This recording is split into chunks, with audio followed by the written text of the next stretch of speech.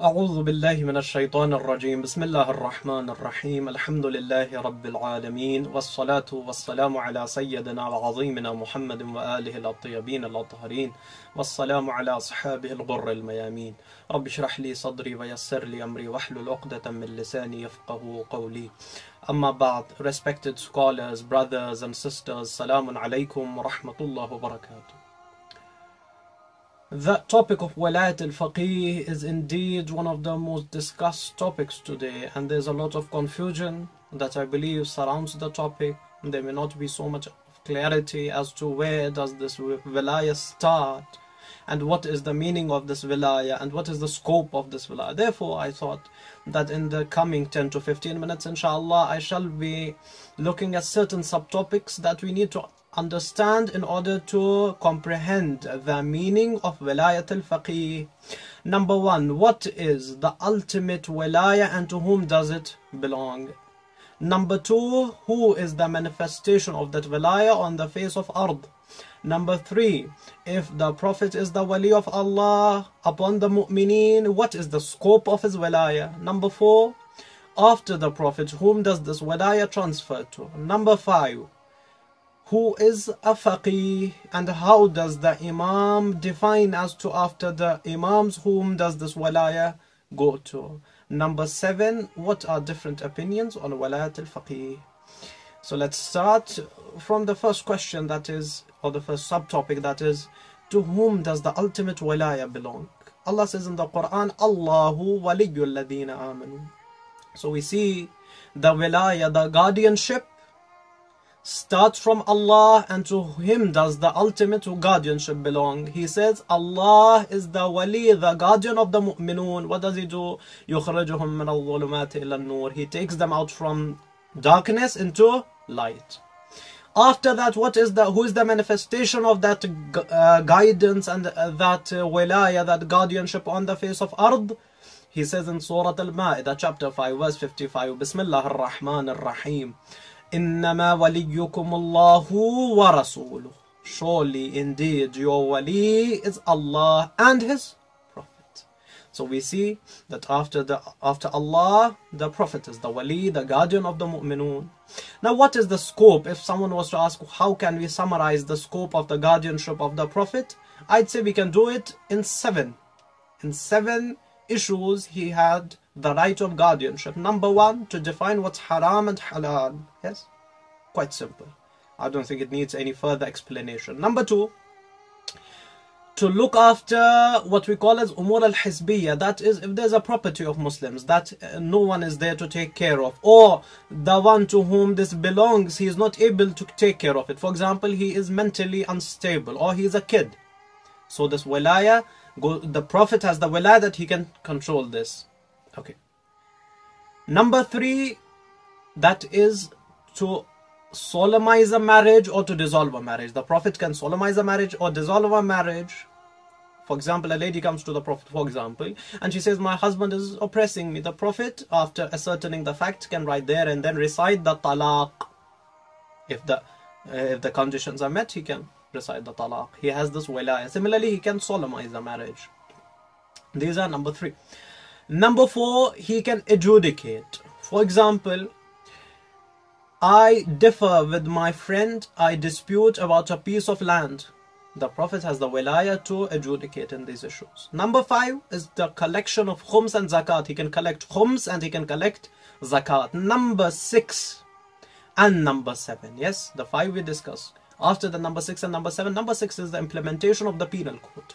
He can implement the hudud, the punishments for certain crimes, for example adultery, for example fornication, for example drinking of wine, for example theft or robbery. Yes, he can implement the penal code.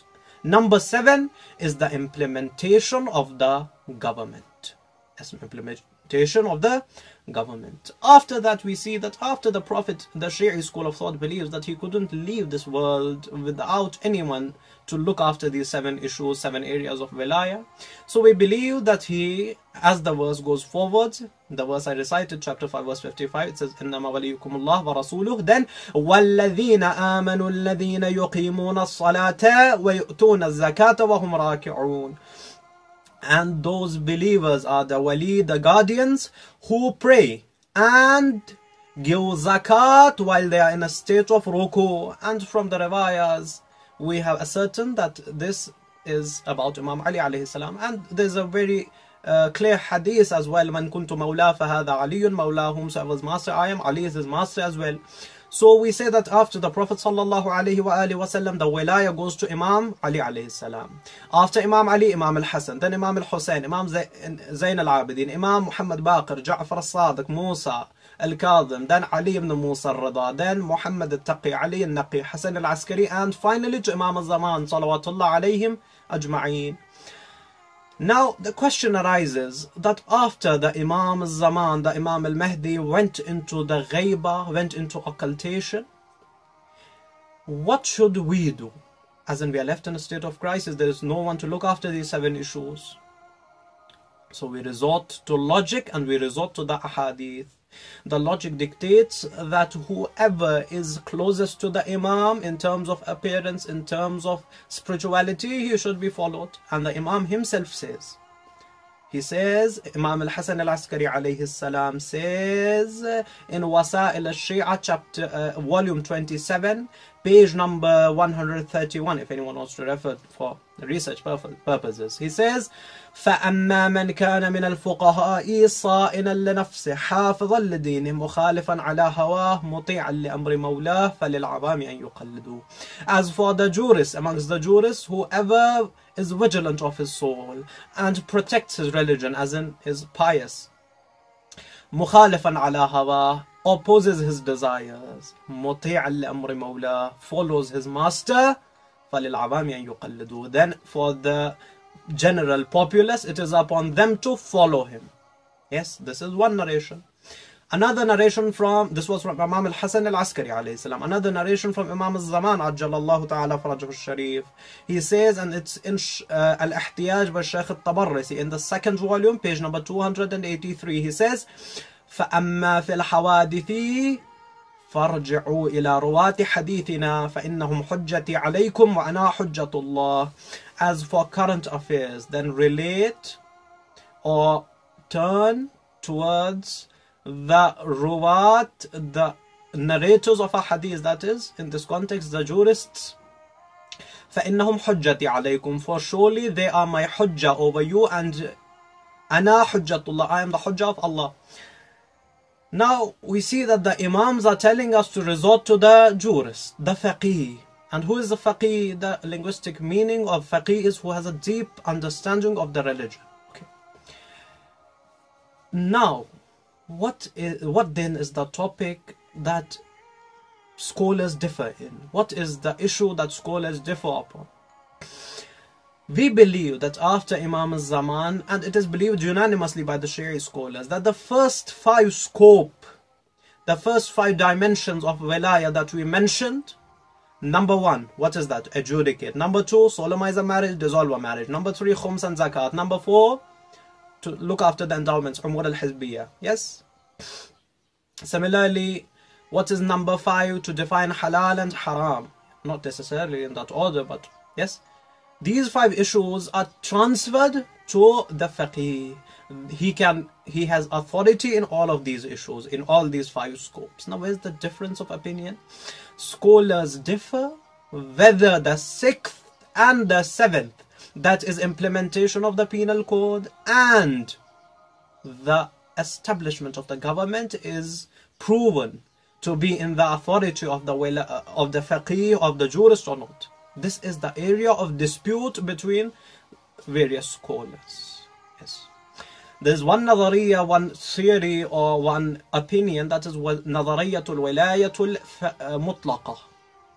It says that all of these 7 issues that we saw belong to the Imam, were in the Imam's authority, before him in the Prophet's authority, are transferred to the faqih, to the jurist. And those who believed in these, many times people come and say that it was Ayatollah al-Khomeini who was the first one to say it. No. That's an allegation. The first scholars were Shaykh al-Mufid, Shaykh al-Tusi, Ayatollah Naraki and Karaki, before Imam al-Khomeini, to discuss such issues. And they believed in Nadariyat al-Wilayat al-Faqih al-Mutlaqa, that is the idea that absolute authority goes to the faqih, to the jurist. And including these scholars, there were Ayatollah Khomeini and Ayatollah Khamenei who believed in this, and Ayatollah Baqir al-Sadr who believed in this.